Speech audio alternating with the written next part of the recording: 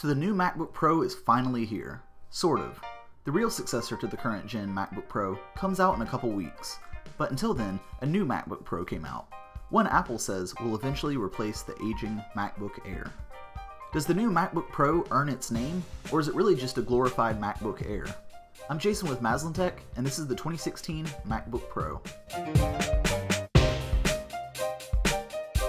The first thing you'll notice about this computer is the color.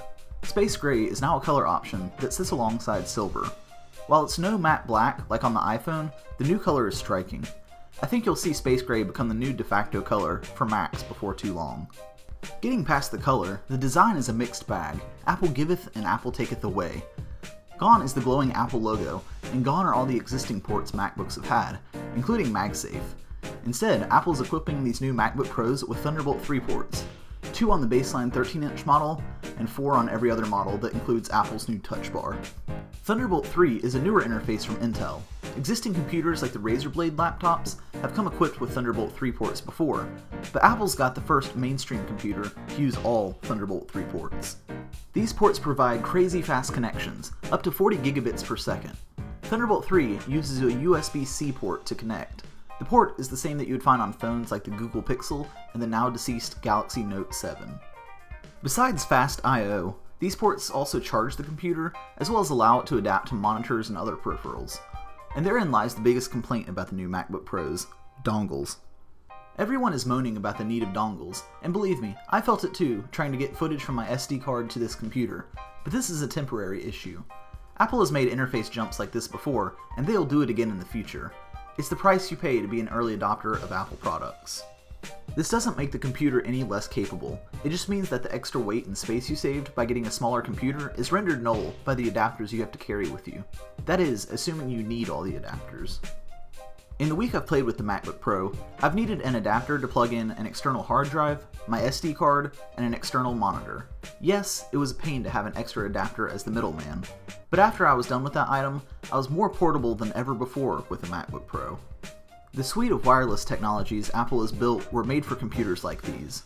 Services like iCloud and AirPlay work beautifully on this computer. If you want to see more in detail, check out my Wireless World series linked below. Give the world of technology a couple of years, and these ports won't be unique. Dongles will become rarer and rarer as more devices adopt USB-C, and in some cases obsolete when products like GoPros support wireless transfer. But that's enough about the ports. Let's continue on with the hardware tour. Opening up the computer presents you with a massive trackpad. It's just as good as Apple's trackpads before, just larger. It's so large that your palms are almost always brushing it, so it's a good thing Apple's palm rejection is top-notch. The keyboard is a second-generation version of Apple's butterfly keys. To me, they feel exactly like the 12-inch MacBook's keys. This isn't necessarily a bad thing, but just an adjustment. I've written this whole review on the MacBook Pro's new keyboard, and don't have any real complaints.